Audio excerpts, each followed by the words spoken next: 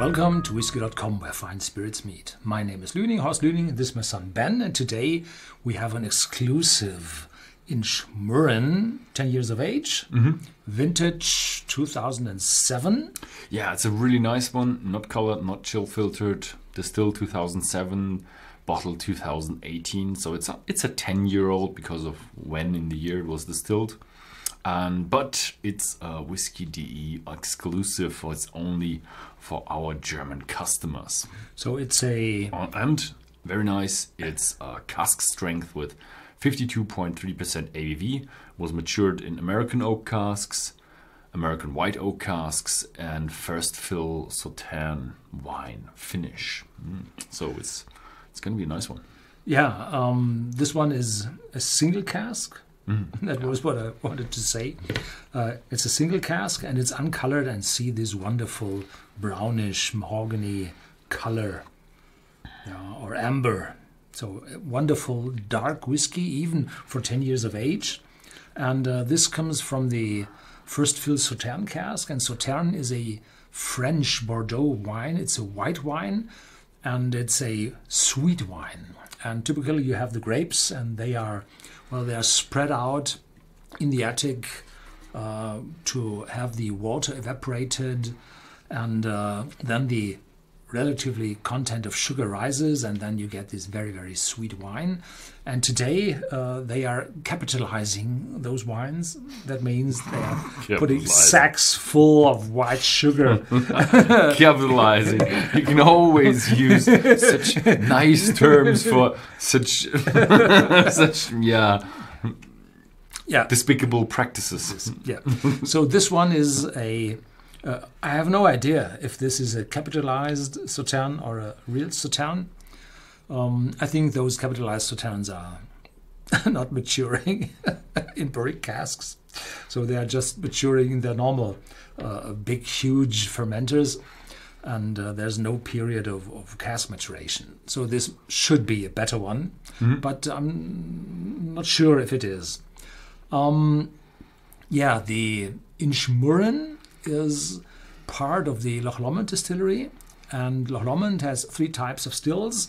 First, those very long column stills, they have 2 of them, and they produce grain whiskey on them for their blended whiskey range, and there are Loch Lomond whiskies out on the market, blended whiskies. The second are typical Scottish pot stills, where they produce the Loch Lomond. They are huge and big and give a very intense spicy spirit. And then the third one are the Inchmurrin stills. Those are typical pot stills, and on top of it there is a rectifier with 5 floors in it, where the rectification is done afterwards, after the first pot still. When the vapors come up, they are separated better, and so there's a light fruity spirit coming over those.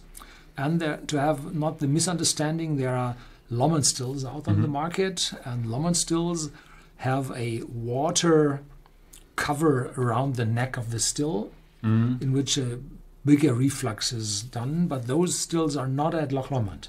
They are just called Lomond stills. It's strange that they're called Lomond stills, and they kind of look like the stills for the Inchmurrin, but they're not. They're not. They're not. So the Lomond stills have this water cladding around, and the Inchmurrin stills have floors, hold floors to have these reflux floors for rectifying. Yeah, the bottle is not that expensive. It's just €70 pounds. And have a try. So 52.3% ABV.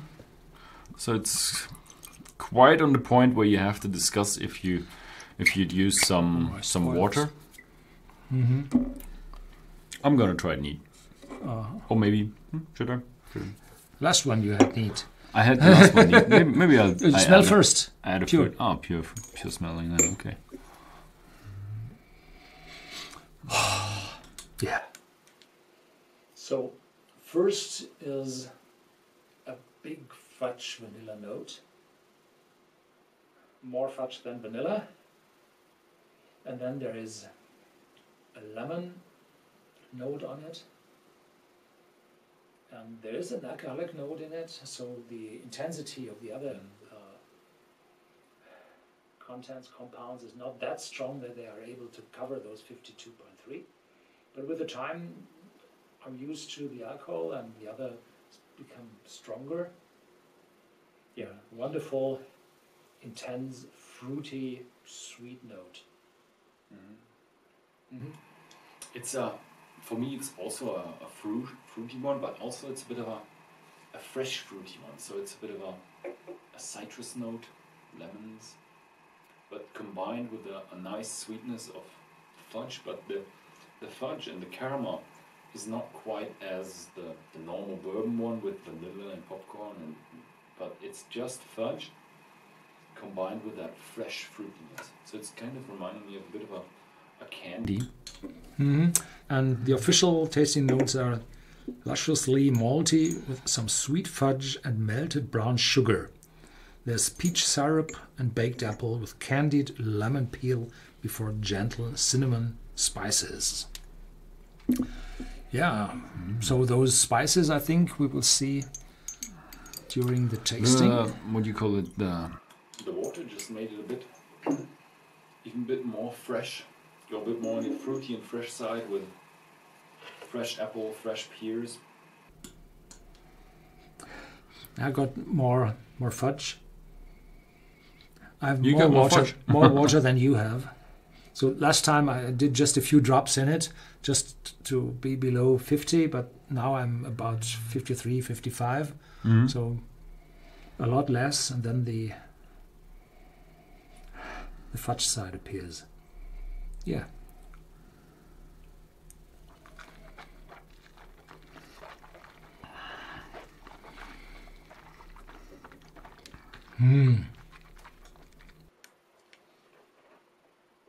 Complete mouthful, intensity, and yolkiness come through.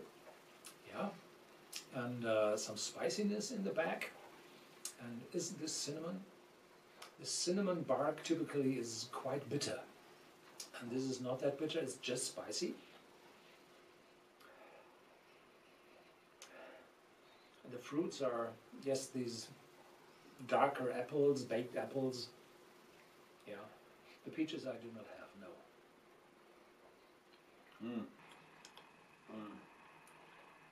It's relatively intense for just a 52 one. Feels more like a 56. It's Yeah. it's a bit more sweet in the flavor than it was in the smell, with kind of the exact same flavors as you had in the smell, like with the fresh fruits and the caramel. But as you said, yeah, a bit more on the bit spicy, a bit more on the oaky side. So it's a nice combination. So officially it's said it's a ex-bourbon cask for the typical maturation and the finish in a Sauternes hogshead. But today the French wine casks are not dismantled and built up again in Scotland. They are shipped in completely, not dismantled. And so this should be a brick cask, not a hogshead, which is typically refabricated from ex-bourbon cask. So this should be a French brick cask, and this spiciness might come from the French oak. It's too spicy for a white oak brick cask. Yeah. Yeah, it does have that oaky overtone in the finish. Yeah. You're finished already. No, we dropped it. Yeah. Okay, that's it. So unfortunately, it's limited, but with good luck, with good luck, you find similar whiskies maybe out there on the market. I think the Inchmurrin kind of do a few of these single cask bottlings. So have a look around. Maybe you'll find something similar. Yeah. Thank you very much for watching. If you found this video interesting, then please feel free to give us a thumbs up or share it with your friends, and see you next time.